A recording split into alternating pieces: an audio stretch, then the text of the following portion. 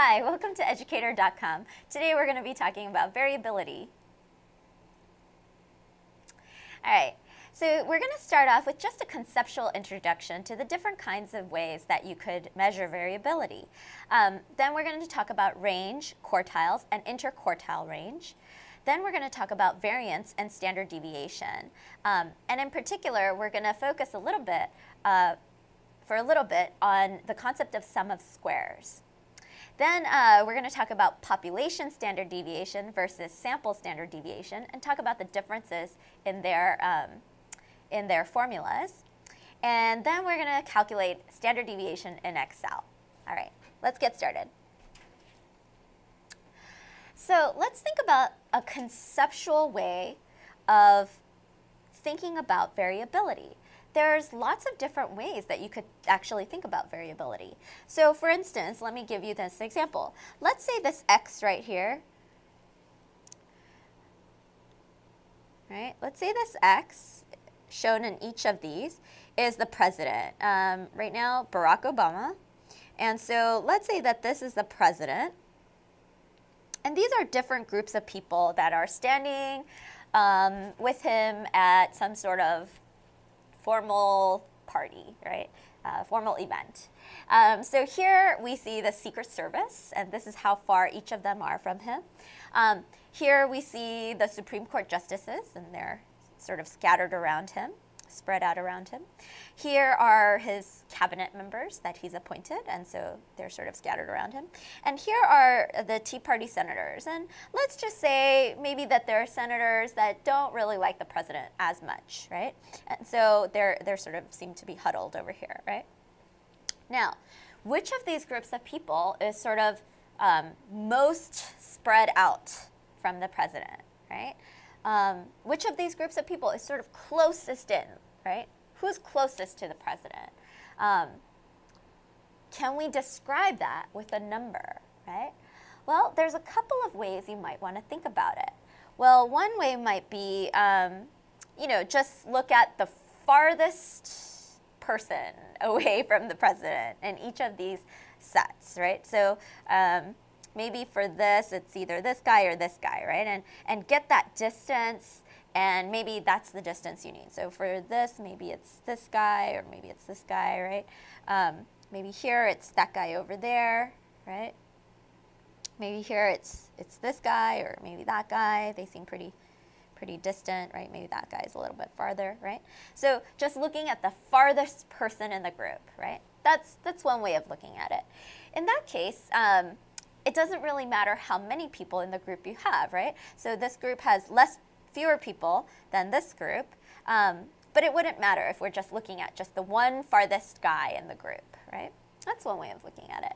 Another way of looking at it is maybe creating a little boundary and saying, how many people are in that boundary, right? So maybe we have this little square around the president, and we just look at how many people are in that square. So maybe for here, if we draw, oops, sorry, my square's sort of crappy, but if we draw a square like that, how many people fall in that square, right? If that was our measure, we would say, oh, this group is the closest to the president, right? Here we have like one person in the square, and none of the other groups have any people in the square, right?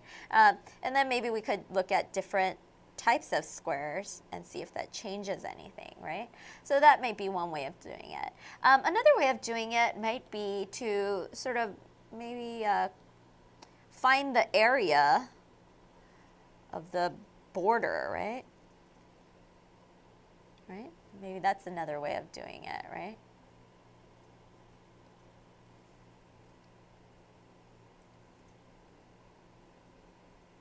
Maybe this one.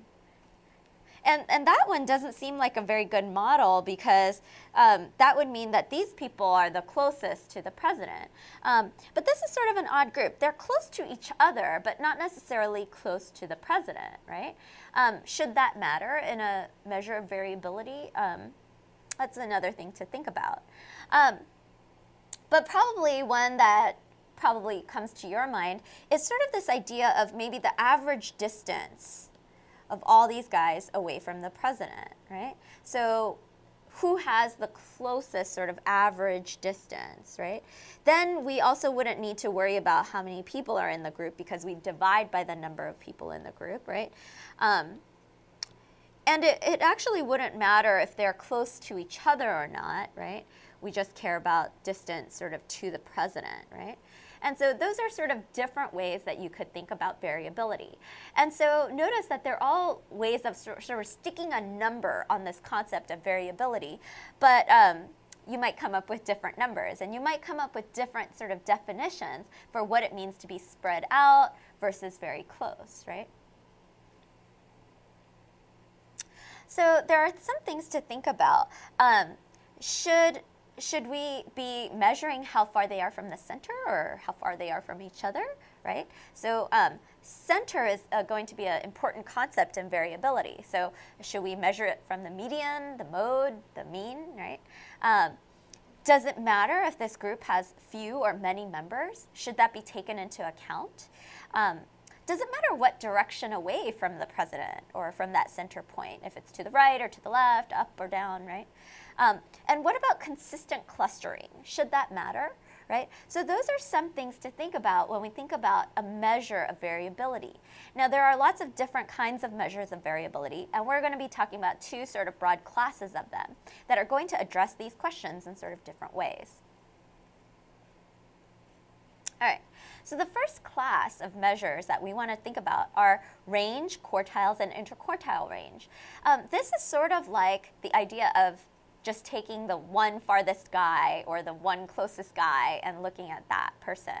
And usually these measures of variability are used with median, right? It's usually about measuring spread around a median. So one of the reasons that this is going to be the case is that when we look at range, quartiles, and interquartile range, what we're really doing is taking a distribution and cutting it up, right? Either cutting it up in half, which would be the median, the middle point, or cutting it up into, let's say, quartiles, right? Which would be cutting it into fourths, right, instead of halves, right? All right, so that's sort of the idea, and that's why they're going to be using median as their measure of central tendency. So when we think about range, you actually don't need a central tendency at all. What you need is the minimum value and the maximum value and the distance in between. So you could sort of think of it as the maximum value in the set of x, right? And then subtract the minimum value in the set of x. Right? So if you had 1, 2, 3, 4, 5, 6, 7, 8, 9, 10 as your distribution, you take 10 minus 1, and your range is 9, right? The problem with that measure of central variability, even though it's really simple, very intuitive, it's highly susceptible to outliers. So if we changed our set to something like 1, 2, 3, 4, 5, 6, 7, 8, 9, 100, right? All of a sudden, it would be 100 minus 1, and our range would be 99, right? And so just by changing one of our numbers, we could drastically change the range. Interquartile range is going to be less susceptible to those outliers. But before we get into how to calculate interquartile range, we have to learn how to divide that data into quartiles. So let's just look at a sort of simple example.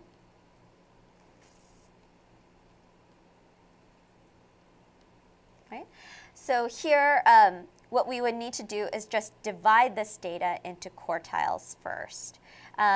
Since it's an even number, the median would fall in between 5.5, right? And then to divide it further into quartiles, we divide it at the 3, and divided at the 8, right? And so here's the first quartile, the second quartile, the third, the fourth. And because of that, these borders actually have special little names. These borders are called Q1, Q2, and Q3, just to indicate that they are the borders of the quartiles, right?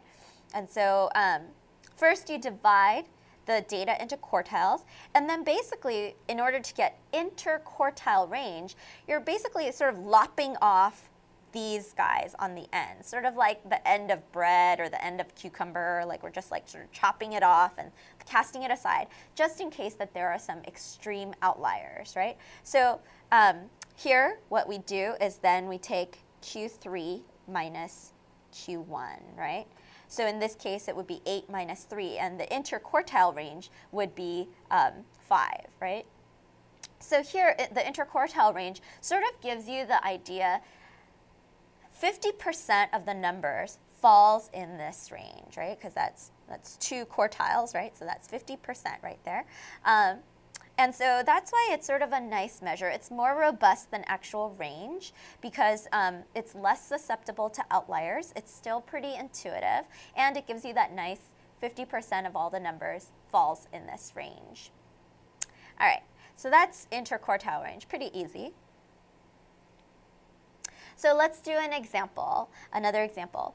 So here, let's say there are these ages, right? And we want to know what the interquartile range of this is.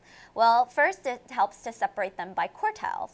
So there are 3, 6, 10 numbers here. So because of that, here's sort of the midpoint, right? So the median, also called Q2, that is 30, right? So that's the median. Here is Q1, and here is Q3, right? So Q1, Q3, right? And in order to find interquartile range, sometimes called IQR, it's Q3 minus Q1. So in this case, it would be 38 minus 20. So our interquartile range is 18, right? So within 18, so here we could just sort of draw that distance of 18. So in that distance, 50% of our numbers fall in there, right? So between 20 and 38. All right. All right, so now we're going to be talking about variance and standard deviation. When we talk about variance and standard deviation, it's really more like, in that conceptual example, that distance away from the president, where we're looking at the actual distance, right? And in statistics, what we call distance away from the mean, the president in this case, is a deviation. We call that a deviation, right? And so what we might want to do is get sort of the average deviation, right? But there's going to be a little bit of an issue. When we get the deviations from the mean, remember the mean is sort of the middle, the value that's in the middle, right? So the amount is actually sort of in the middle of all the other values, right? Some of the values are going to be greater than the mean, and some of the values are going to be less than the mean.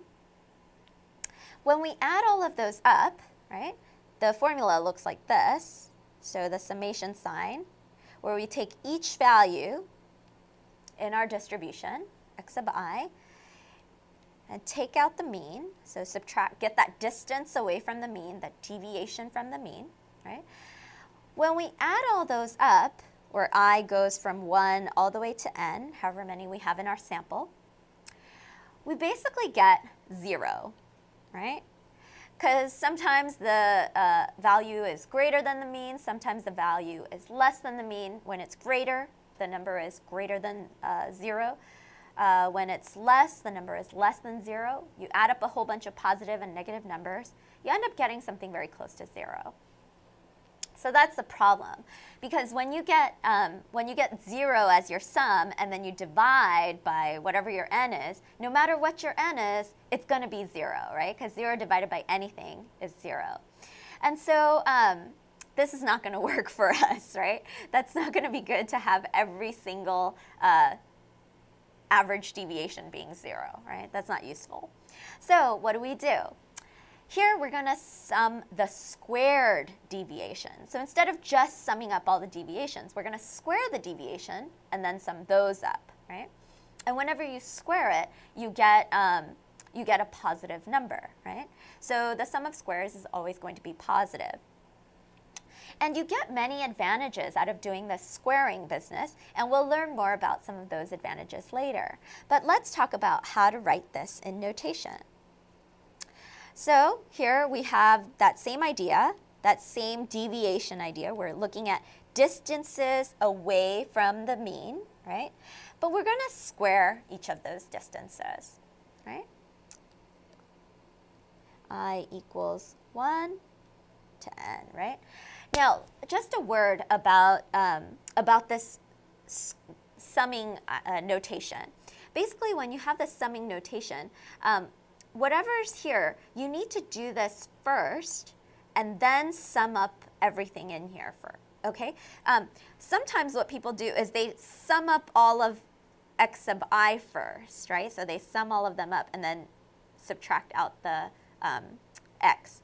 But we're not summing the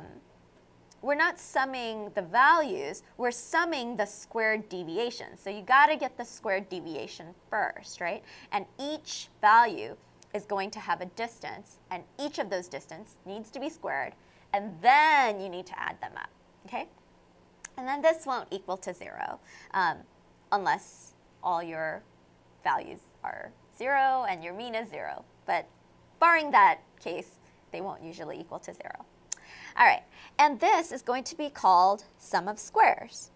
And that's often shown by using the term SS, right?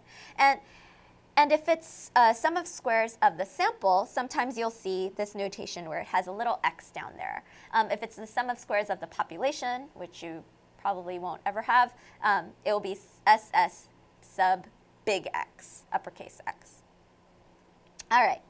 Now we could look at the average squared distance from the mean, average squared deviation, right? And you do that simply by dividing by the number of values you have, right? So when we have the variance of a sample, that's going to be called S squared. That's going to be the variance, right? I'll write it in blue, right? So that's the variance of a sample. That's just going to be SS divided by n, right? Now, the problem with variance is that it's not in the same units as your mean because we've squared all the distances, right? So in order to bring it back to the same units as the mean, it's easier for comparison, what we're going to do is get the standard deviation by just square rooting each side, right? So standard deviation is just S, and that's going to be just the square root of variance. Ta-da, right? So standard deviation is now just the average distance from the mean instead of average squared distance away from the mean. Now, this is going to be for samples, but in order to get variance for the population, they use the lowercase sigma. So for variance, it would be lowercase sigma squared, and for standard deviation, it would just be lowercase sigma. And I'll show you in a little bit how to do that. All right, so now let's take a little bit of time to talk about sum of squares in depth, all right? And before that, there's a little typo on this page, so I'm just going to correct that so that it'll be smooth when we get down here. All right, so let's start from the beginning. Sum of squares is always the sum of squared distances away from the mean, right, of the sample. And the mean of the sample is x bar. That's how we denote it, right? That's the symbol for it. Now, the sum of squared distances away from the mean is going to be the smallest sum of squares than from any other point. You could pick any other number, right? This will give you the smallest sum of squares. Any other number will give you a bigger sum of squares, right?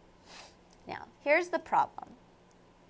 The sample mean is rarely ever the actual population mean. And because of that, the population mean is this any other point, right? It's any other point.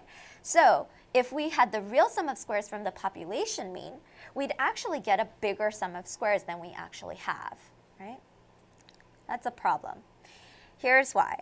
Because then that means because we have a sum of squares that's a little bit too small, our sample standard deviation is going to be actually a little bit smaller than our population standard deviation all the time, right? That's an issue. We're always sort of undershooting the population standard deviation. So to correct for this, we're going to divide the sum of squares from our sample by a slightly smaller number than we actually do. Remember, right now, to get S, or standard deviation, we take sum of squares, divide by n, right? That's what we do right now. Well, this won't help us approximate the actual population, right? And so here, we're going to need to divide by a slightly smaller number. Because when we divide by a smaller number, then our resulting answer is slightly bigger, right? So dividing by 5, you're going to get a bigger answer than if you divide by 8, right? And so because of that, we're going to use that. So instead, in order to approximate the population, population standard deviation, right?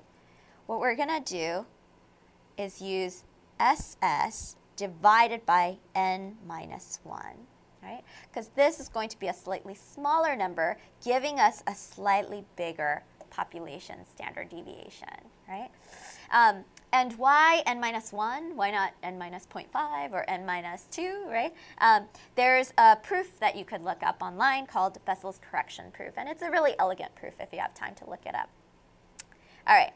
So that's my spiel on sum of squares, but we'll probably come back to this because it's a pretty important idea. All right, now let's talk about the difference between population standard deviation and sample standard deviation. Now, we always want to make inferences from the sample to the population. That's what we really would like to do.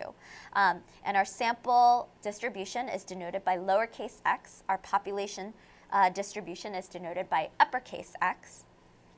And we're always going from, in order to make that leap, we're going from sample statistics, right?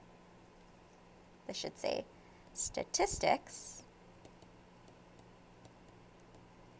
to population parameters, right? And so we're going to be estimating things like estimating mu from x bar, right? That's estimating the mean of the population from the mean of the sample. And we're going to estimate the sigma, or the standard deviation of the population, from S, which is the standard deviation of the sample, right? So sigma is sort of a new notation. Notice that for population, we're using parameters that use Greek letters. And here we're using regular Roman letters. All right, so now let's talk about the formulas for these. So remember, when we talked about mean, mu in this case, and x bar in this case, we talked about adding up all of the lowercase x's and dividing by lowercase n. Here, we added up all the ones in our uppercase x's and dividing by uppercase n, right? So just superficial changes, right? When we talk about standard deviation, here we're going to be talking about sigma, lowercase sigma, or talking about S. All right, so let's actually write down this formula. You could write it as square root of sum of squares divided by n. That's one way to do it. But one thing you could do is sort of think about double-clicking on this, right? Right? Let's say I double-click on it. Then what we would get is you'd see the whole shebang inside. Hopefully I could draw it. Sum of squares really means give me all the square deviations, distances, away from x bar, square all those. And if you want, you could put in I equals 1 all the way up to n, right?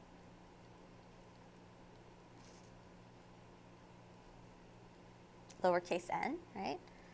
All divided by n, right? Or if we want to actually estimate, use this to estimate that, we would divide by n minus 1. This is an uppercase S, and I'm going to denote that by using like a little bar there. In order to have this estimation, we would use lowercase s. Lowercase s. It looks just like uppercase s, but I'm not going to put that little handle right there. And in this case, what we would do is divide our sum of squares by n minus 1. And that's our way of estimating from s to sigma, right? That's our estimate. When we talk about the population standard deviation, it's still SS divided by n, but it's uppercase N this time. And when we sort of double click on SS and see what's inside of it, right, we unpack that. Here's what it looks like.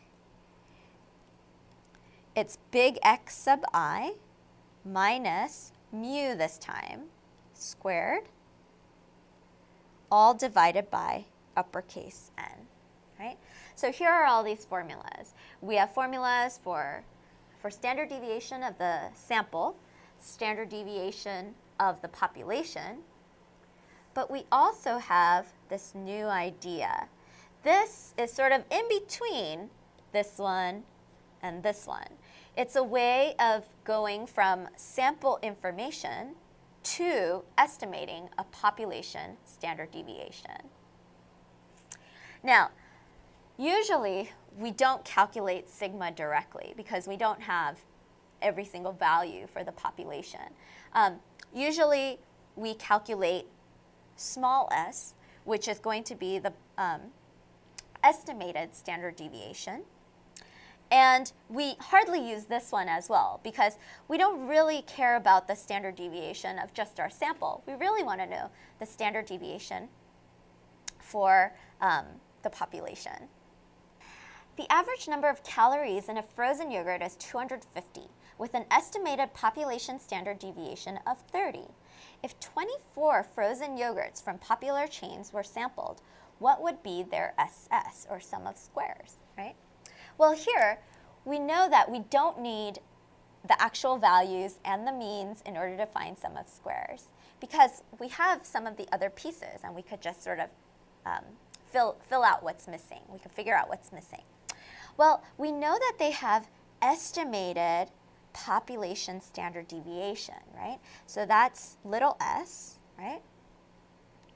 And in order to get little s, we know that they added up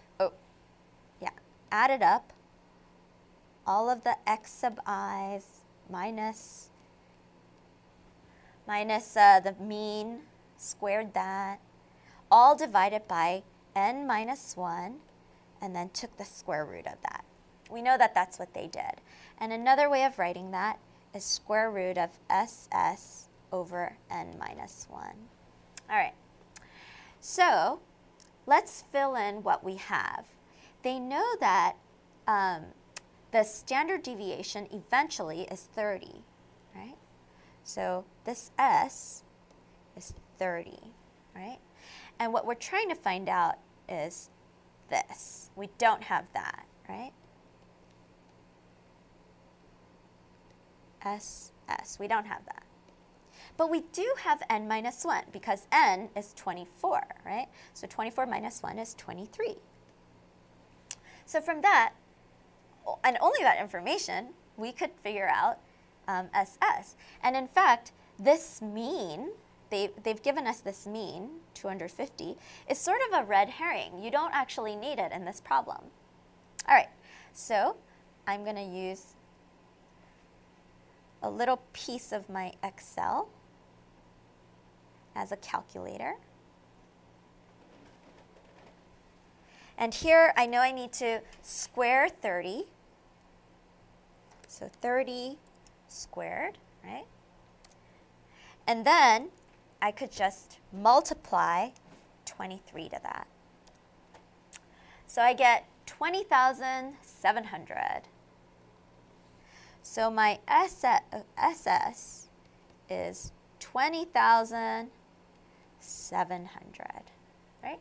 And I didn't actually need all my values from the distribution, nor my mean.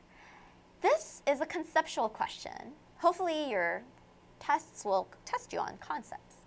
When you divide by n minus 1 rather than by n, what effect does this have on the resulting standard deviation? Well, n minus 1 is a smaller number than n, right? And dividing by a smaller number will result in a bigger answer. And so the resulting standard deviation, S, will be a little bit greater than this S. This one divides by n, and this one divides by n minus 1. All right? So that's it for variability. Thanks for using educator.com.